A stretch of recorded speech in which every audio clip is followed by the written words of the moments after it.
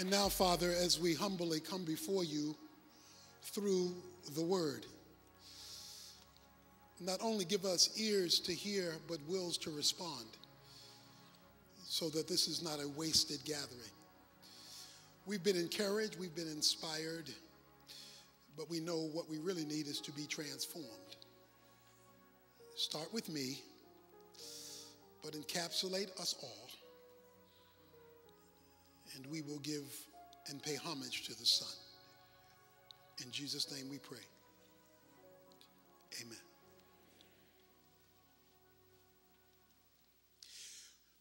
When you audit a course in college, what you are saying is, I want the information without the responsibility. I want to learn whatever the course is seeking to teach, but don't give me homework and don't give me exams.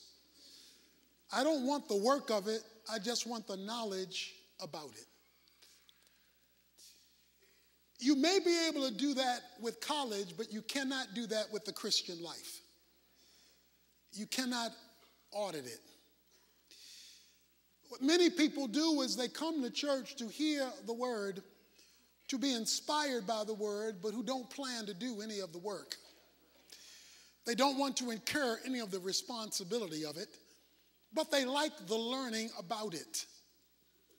Well, in college, you need to know that when you audit a course, you don't get credit for it because you didn't put in what the course required.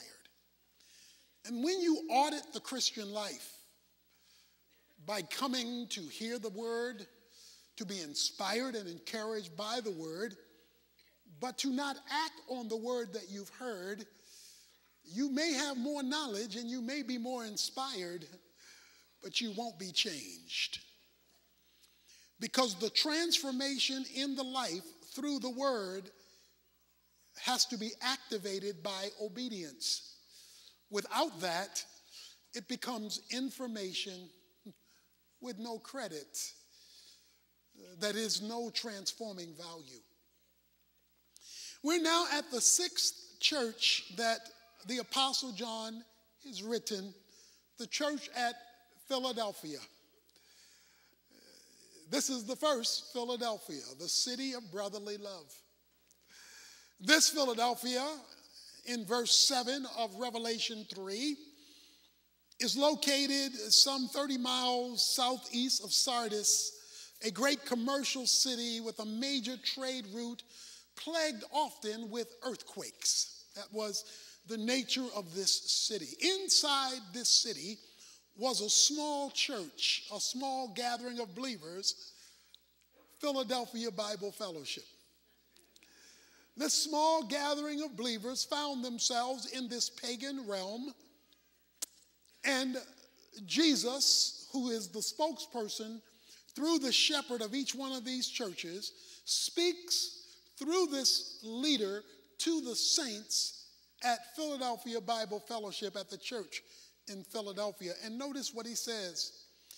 Verse 7, he who is holy, who is true, who has the key of David, who opens and no one will shut, and who shuts and no one opens, says this. So before we get into all the idiosyncrasies of what he has to say to this church, he wants to give another description of himself, which he has done in each of these churches. And he describes himself as he who is holy and true.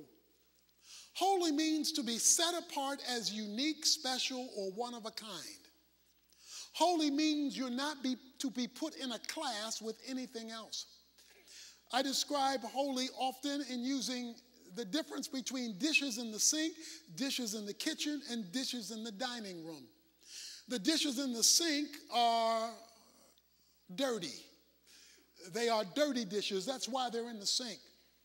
The dishes in the kitchen are common dishes. You use that for all of your meals. But the dishes in the den, well, they got their own room. They got their own glass case because they are special. They're not integrated with the common, and they're certainly not integrated with the profane, the dirty. No, that's special. They come out on special occasions. Jesus says, don't put me in a room with anybody else. Don't make me another one of the people you recognize. I'm not just a good person. I'm not just a great prophet. I am holy. I am separate. I am one of a kind. I am unique. I'm in a class by myself. In Isaiah 40, verse 25, the Bible says God is holy. So when Jesus declares himself to be holy, he declares himself to be God. So we're not just talking about another name or one of the crowd. He says, I am unique, and therefore must be viewed and treated uniquely. I am not only holy, I'm also true. Truth has to do with ultimate reality. I'm the real deal. Anything that contradicts me is false and is a lie and cannot be trusted. So you are to measure everything by the truth. I am the way, the truth, and the life. So everything is to be measured by its inconsistency and compatibility to me. And if it's incompatible and inconsistent with me, it's wrong no matter who told it to you, how long you believed it, and how well you know it. I am truth. I am holy and true. Not only am I unique and set apart, not only am I ultimate reality, but now he gets to the nitty-gritty. He says, I have the key of David. I have the key of David. Now, to appreciate what he's talking about, this is drawn from Isaiah chapter 22, verses 15 to 25. In Isaiah chapter 22, verses 15 to 25, the steward of the house of David, the kingdom, house of David, David was the king of Israel. It uses that to speak of the kingdom. The key belonged to this steward, but the steward did not do the right job. So he was fired. And when he was fired, a new steward replaced him. This new steward was Eliakim, and Eliakim was given the key to the kingdom. Not given a key, he was given the key. Jesus says, I possess the key of the king of David, of the kingdom of David. That is, I have the kingdom key. Notice it's a single key because it's a master key. Anybody who possesses a master key can get in any door. All the doors are available to him because he has a master key. So when the Bible speaks of the key, it speaks of two things: access and authority. So Jesus claims access to any door and authority over every door. Let me say that again. Jesus, the one with the key, the master key, has access to every door, which is what a master key gives you, and authority over every door, which is why he says he can open the doors he wants to open and lock the doors he wants to stay locked, because he is in charge. Now, if you and I don't get that, we're going to think people are in charge. We're going to think power brokers are in charge. We're going to think folk with money are in charge. We're going to think folk with clout are in charge. They may have a key, they don't have a master key. They may have a key to a door, they don't have a key to every door. Jesus says, I control the kingdom because I have control of the master key. Or as he says in Matthew 28, verse 19, he says, all authority has been given to me, not only in the sweet by and by, but in the nasty here and now. He says, all authority is given to me in heaven and on earth. To put it in everyday language, I got the key, so I'm in charge. I run the show. Now, in Matthew chapter 16, he says, I'm going to build my church, and I will give my church the keys to the kingdom. Watch this now. Jesus says, I have the master key. That's one key that can unlock any door. But I'm going to give to my people, the church, I'm going to give them the keys, plural, to the kingdom. So what he's given us is multiple keys to multiple doors, while he possesses the master key to every door. So he has the key, we have the keys. How does it work? When you use the right key, he'll back it up with the master key. But when you use the wrong key, the master key can't back you up, because the master key can only be consistent with the keys that he's given us. Let me put it another way. If you skip God's way to get it done, whatever it is you're trying to get done, then don't just call on God to use his master key when you've ignored the key he gave you. He does not want you to skip the responsibility he's given you and simply call on him because he got the master key. He wants to know your keys are consistent with his key. I will give you the keys to the kingdom. Well, what is that? It's authority. I'm going to share my authority with you when you are consistent with me. Authority, kingdom, means to rule. So God wants to rule not only in heaven, but in history through the person of Jesus Christ, and he possesses the keys. See, the reason why we are not seeing more of the master key is because God is not seeing more of the use of us using the right key. See, we go and use the world's key to unlock heaven. Those keys don't fit in that lock. I shared with you before how I was in New York and I was at the Marriott Hotel and I checked out, caught a plane to Chicago, got into the Hilton Hotel, went up 35 floors in the dead of winter with my luggage, freezing outside.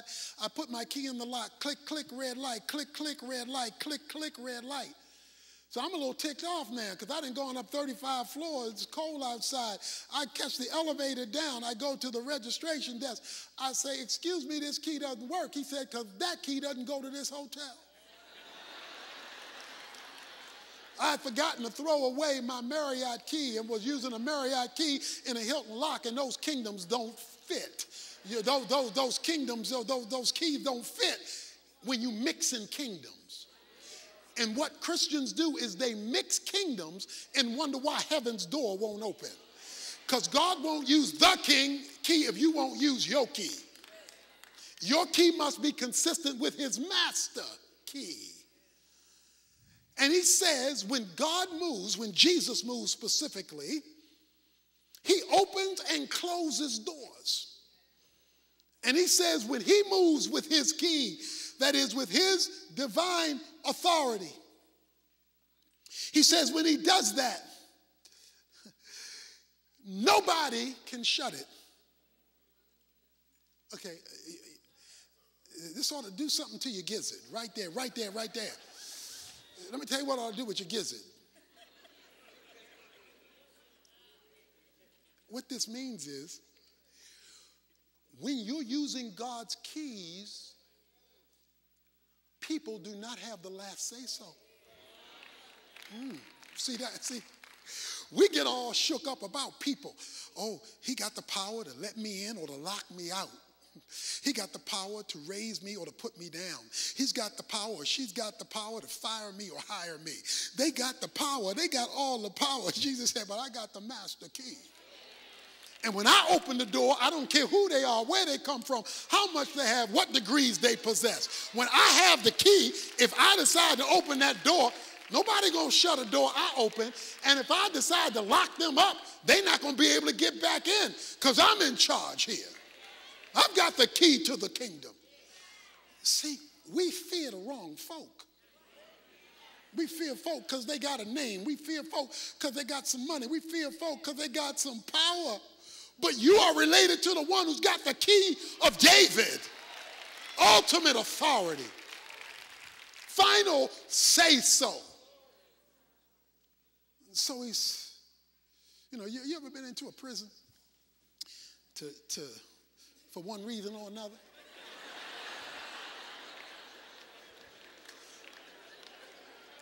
They got these pods now, these elevated pods where the guards sit.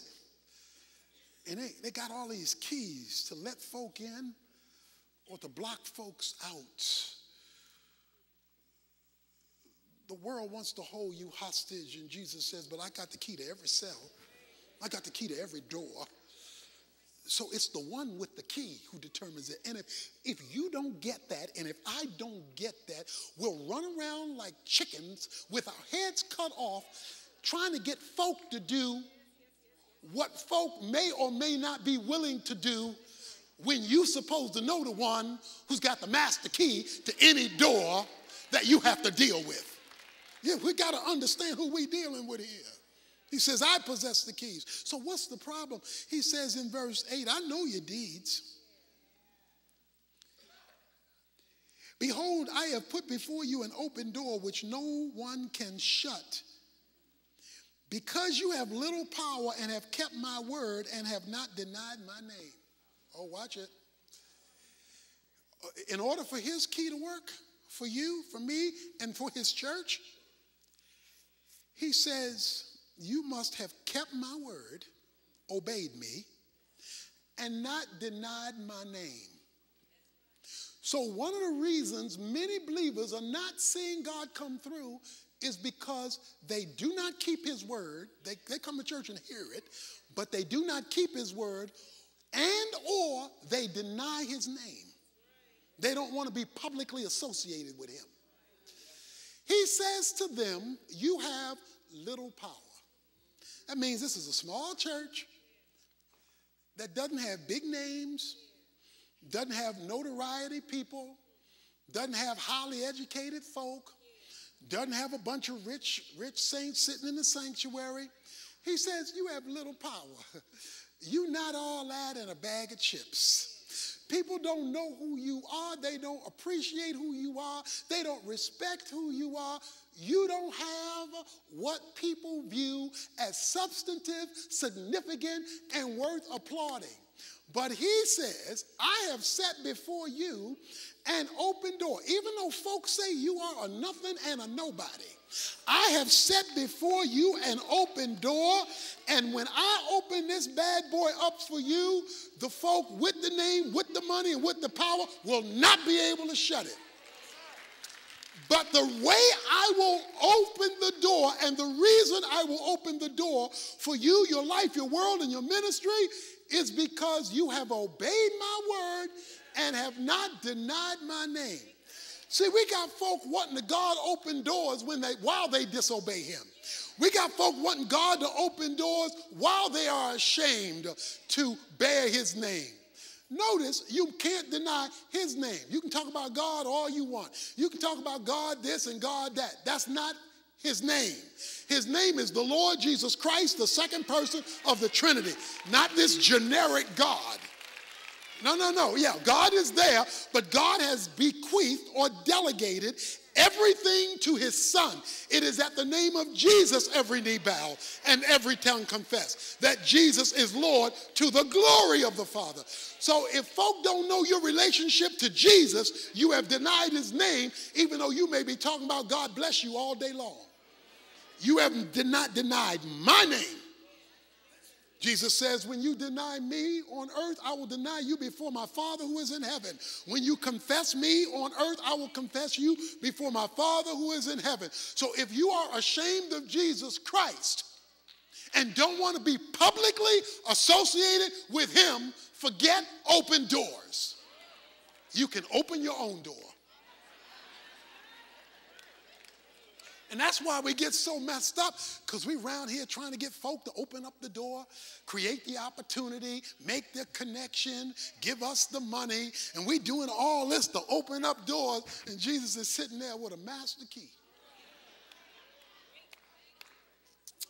And if you've never seen God give you an open door, you see, you done missed something. If you've never seen God swing something open that looked like it was closed, and see, if you've never seen him come through when there was no way, Jose, if you've never seen him intervene in your circumstances, then you have not experienced the authority of Christ to overrule, particularly if you were of little power. Now, you didn't have the wherewithal, you didn't have the contacts, you didn't have the money, you didn't have the education, you didn't have the notoriety, but you had him.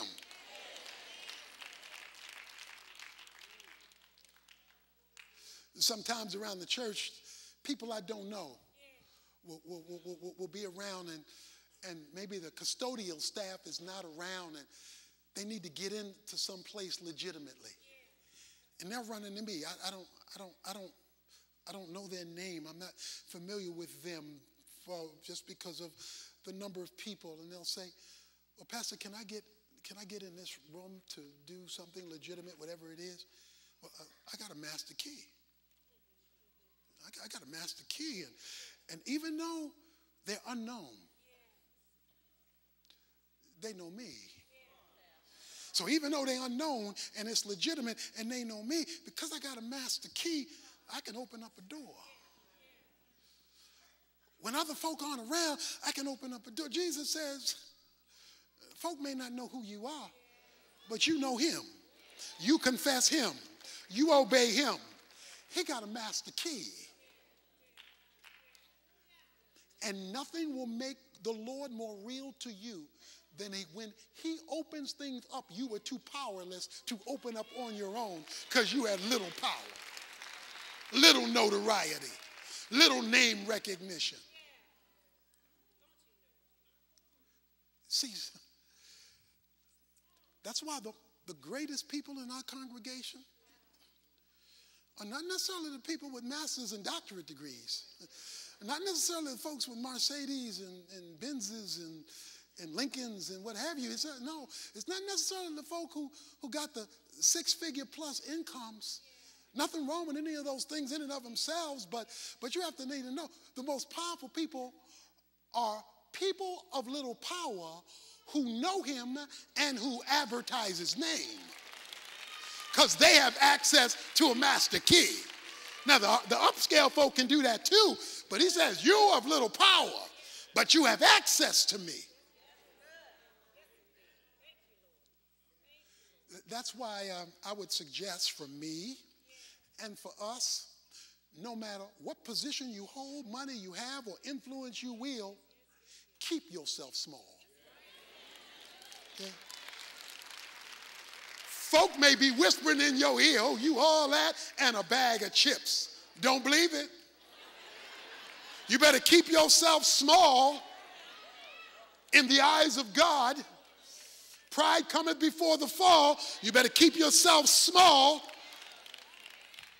Don't think you all that.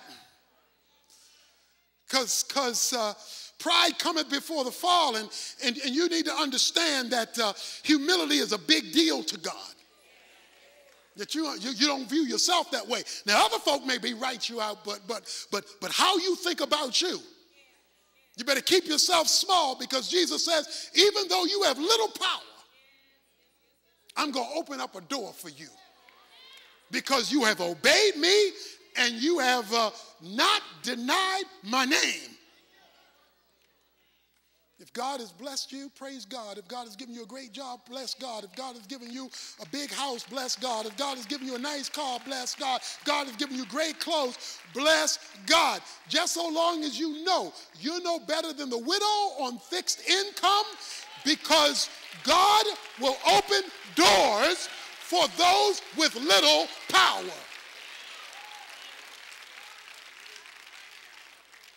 So it's okay if we're blessed, just don't become elite. Don't become big-headed. Think you all that. No, On our best day, when we've been blessed the best, you're a sinner saved by grace. That's on your best day. I'm a sinner saved by grace on my best day. Don't you ever forget that. Because if you never forget that, then you don't look down on people who don't have your education, your money, your job, your career, your house. You don't look down on anybody, because you may be looking down on somebody who has access to a master key. Says, you have little power, but I have opened up a door. And I've opened up a door for two reasons. You obey me and you don't deny me. See, because when you get a lot of power, then you get self-sufficient. You know, we have this tendency, we all do, to get self-sufficient. I can make it on my own. I got Visa and MasterCard, American Express.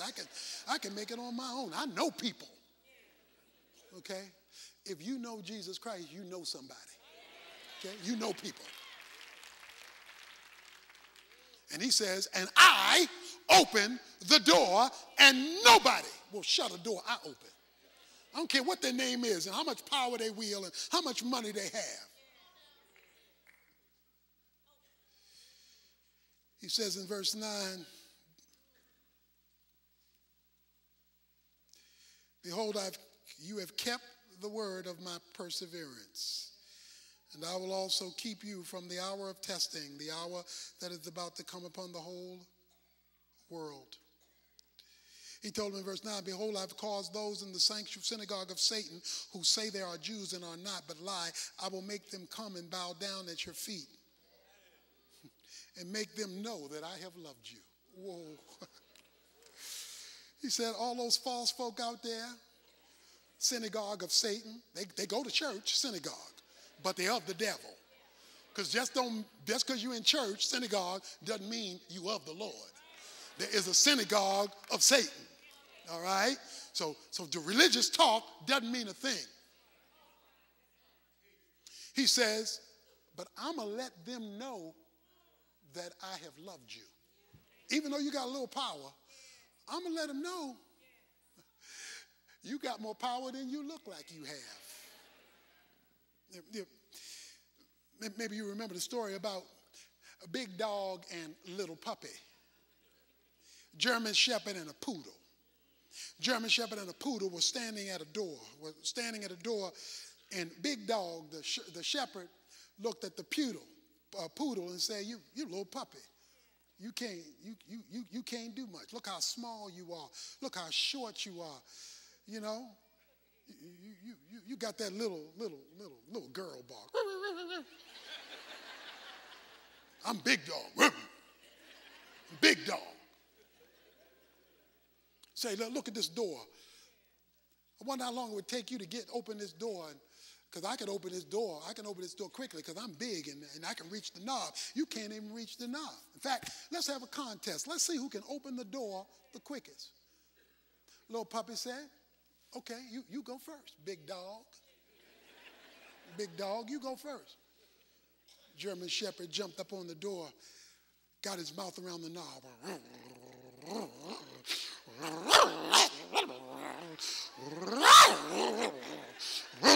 And put his mouth all around the knob and started twisting at the knob. And after about 2.5 minutes of working the knob, he got the door open.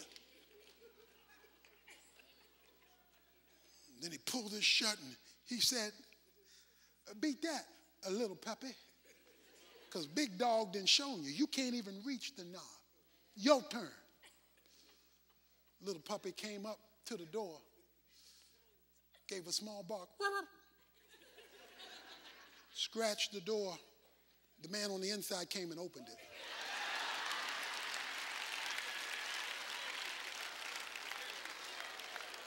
Because see, when you know who's on the inside, you ain't got to go through all that.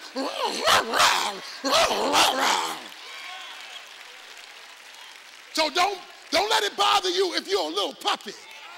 Because if you know the Lord, he's got the key. And he can open up what the big dogs can't help you with.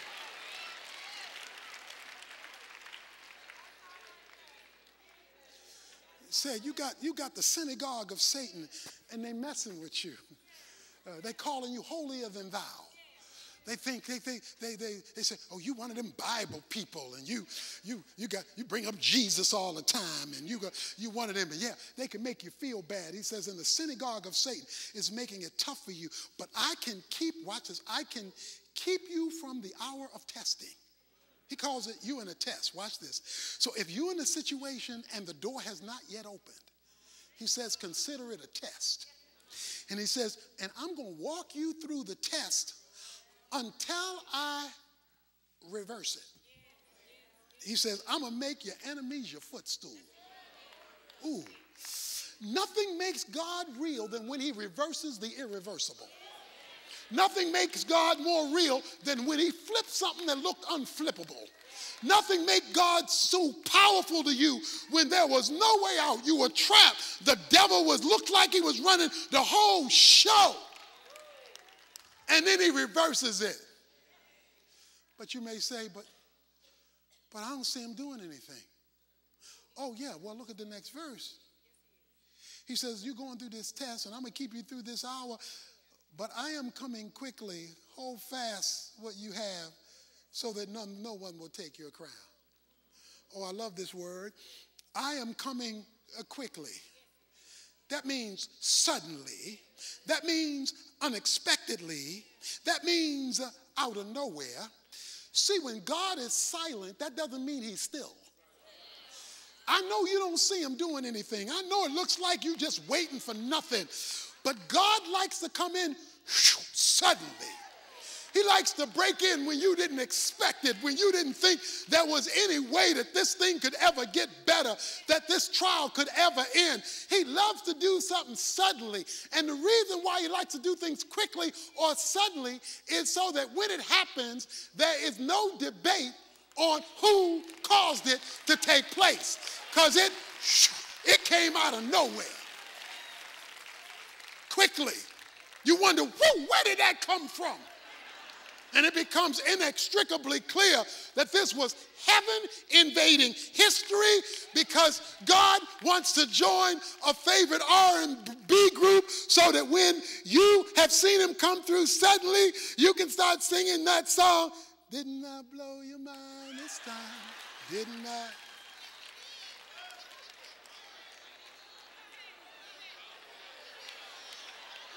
He wants to blow your mind. And so, boom, he comes through suddenly. He says, and I will come quickly. So don't worry about it. If you don't have all the degrees, and if you don't have all the money, and you don't have all the prestige, and you don't have all the power, and people don't applaud you when you walk into the room, don't worry about it. Just obey him. Don't deny his name. And then wait for the Lord, I say. Wait upon the Lord. Because he comes suddenly. And once you have this perspective, you're free. Because you know them people don't have the last say. They have a say, they don't have the say. Yeah, they look like they're running the show until God swoops in on them and changes them or changes their mind or changes you or changes the circumstances. It's like that time that the folks, when we were getting our church, the folks told us we couldn't meet in the school anymore. We didn't have a place to go. They were going to vote whether they want to let us stay or to put us out. God caused there to be an accident on the freeway, so the people who were going to vote against us, who were riding in the same car, couldn't get off the off-ramp. And when the council couldn't wait for them any longer, they voted without them. We won 5-4. As soon as the vote was over, they came rushing in. It was too late.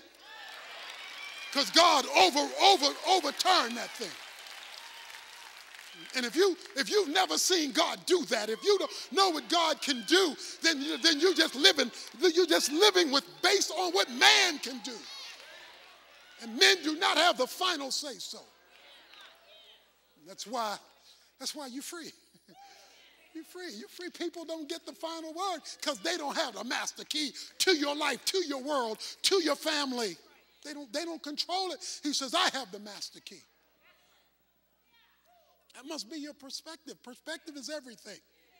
It's like the Montana put out a thing for catching wolves, and they were going to pay $5,000 for any trapper who caught a wolf, $5,000 per wolf. Sam and Jed decided to go wolf hunting because that's $5,000 a wolf. So they went wolf hunting in Montana. They put up their tent. They got in their tent because the next day they were going to hunt for some wolves to get $5,000 a wolf. They go to sleep. Jed wakes up first in the morning. When Jed wakes up, there are 50 wolves, hungry wolves, surrounding their tent with blood red eyes, with saliva dripping down the side of their mouth, with them growling and those sharp teeth, 50 wolves right there at their tent, hungry wolves. Jeb woke up Sam, said, Sam, get up. Sam said, what? Jeb said, we're rich. See, it all depends on your perspective. It all depends on how you see things.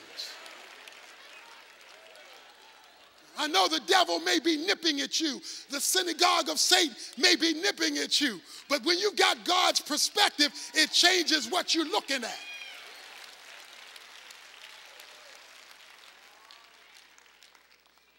So, I'm coming quickly. I'm going to come suddenly. So what did he tell you to do in verse 11? Hold fast. Hold fast. I know you want to give up. I know you want to quit. I know you're tired. He says, hold fast. Make sure you're obeying and not denying. You hold fast to your obedience and non-denial, and at his time, suddenly. Don't let them take your crown. That's the right to rule. Even small folk have been called to rule. And now he gives us his final statement. He who overcomes what? The tendency to give up. He who overcomes the tendencies to stop obeying and to stop denying. He who overcomes that and says, God, as the old folks say, I'm going to hold on until my change comes. You know, it's rough, it's tough, but I believe you and not my circumstances as the final arbiter of my situation. He says, you hold on. He who overcomes, look at this, I will make him a pillar in the temple of my God. He will not go out from it anymore.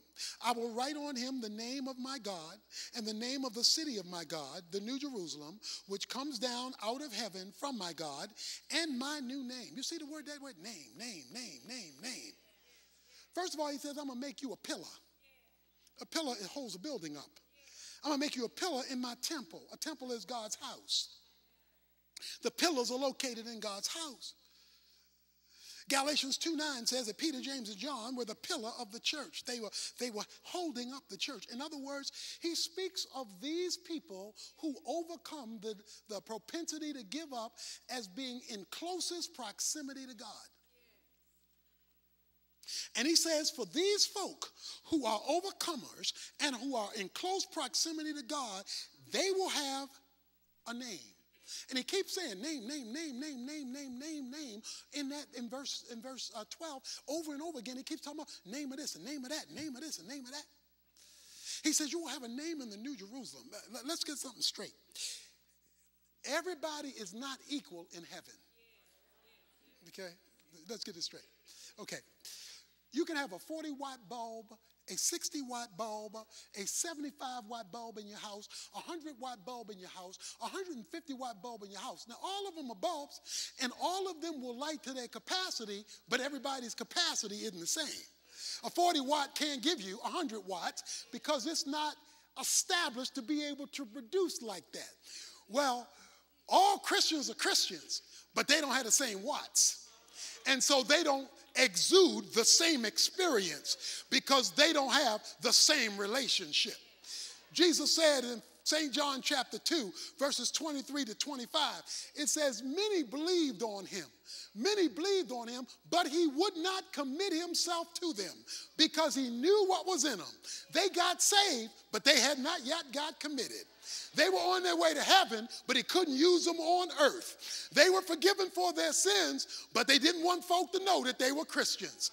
They went to church, but they wouldn't obey the word. So they believed in him, but he would make no commitment to them. There are a lot of Christians who Jesus is just not deeply committed to in a practical way because they want to be 40-watt Christians expecting a 100-watt blessing. And it doesn't work that way. He wants to know that you're all in, that you're a full-time Christian, not a part-time saint.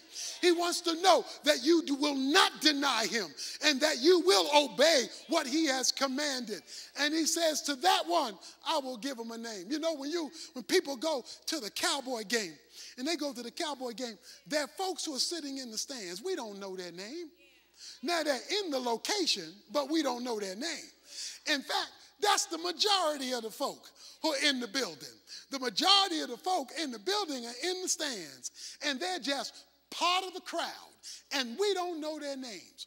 Now, when it comes to the players, we know their names kind of, sort of, because if I were to ask you to name the name of the right God, many of you couldn't do that. If I ask you to name the name of the punter, many of you couldn't do that, because even though they have a name, because they're on the team, you may not know the name because of the position that they play. But now when we upgrade and start talking about wide receivers and quarterbacks and running backs, well, you know those names, because those names have achieved a greater name in publicity because of the role they play on the team. But then, not only do you have the folk in the crowd and the folks on the team, some more nameless than others, some with a higher name, you got the Ring of Honor. In the Ring of Honor, those are folk who've made a name. You see, the players come and go, but the folks in the Ring of Honor stay there, because over time, they held fast. Over time, they played the game. Over time, they didn't quit when they were injured. Over time, they stayed committed to the task. In fact, their name is not only in the Ring of Honor, their name is in Canton, Ohio, in a bust in the Canton Hall of Fame, so that generation after generation will know who their name was. God has a lot of Christians. In fact, Oak Cliff has a lot of Christians that are in the stands. They just show up to watch the game. All they want to see is what the choir is singing and what the preacher is preaching, and they just come for the show. Now, folk in the crowd don't get dirty, don't incur responsibility, don't get knocked down, don't get blocked, don't get tackled, because they're not there to participate. They're just there to watch the show. But then there are some folk in the kingdom of God and at Oak Cliff who don't want to just stay in the stands. They want to get on the field. They serve in ministry. They help other people. They give to the advancement of the cause of the Lord. And then you got some superstars. Those are the Ring of Honors. Oh, it's not just the folk who's people who you know their name. It's folk who are the unknown folk, but you can count on them. You can depend on them, because they are forever holding their role, loving the Lord, serving the saints, giving to the Lord, and giving glory in their witness for the Lord. So I want to challenge you today. If you want God to put you in the Ring of Honor, if you want, when he hears you and sees you, to say, "Well done, my good and faithful servant," if you want him to call you out of the crowd and let all of heaven know you're one of his choicest servants, I challenge you to leave the stands, to come on the field. Now, I want to tell you the truth. You're going to get blocked a little bit on the field. You're going to get tackled a little bit on the field. But when they start handing out Super Bowl rings, you're going to get a Super Bowl ring, because you were a Super Bowl saint. So let's get busy glorifying the Lord, obeying the Lord, not denying the Lord, because if you are an obedient saint who does not deny him, you are an overcomer. Let's stand to our feet.